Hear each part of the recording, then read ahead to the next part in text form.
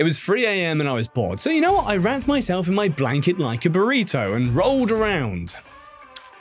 I rolled over, and this is where I made my mistake. My bed is in the corner of my room and there is a gap between the wall and my bed. Now when I rolled over, I fell into the crack and realized I was stuck.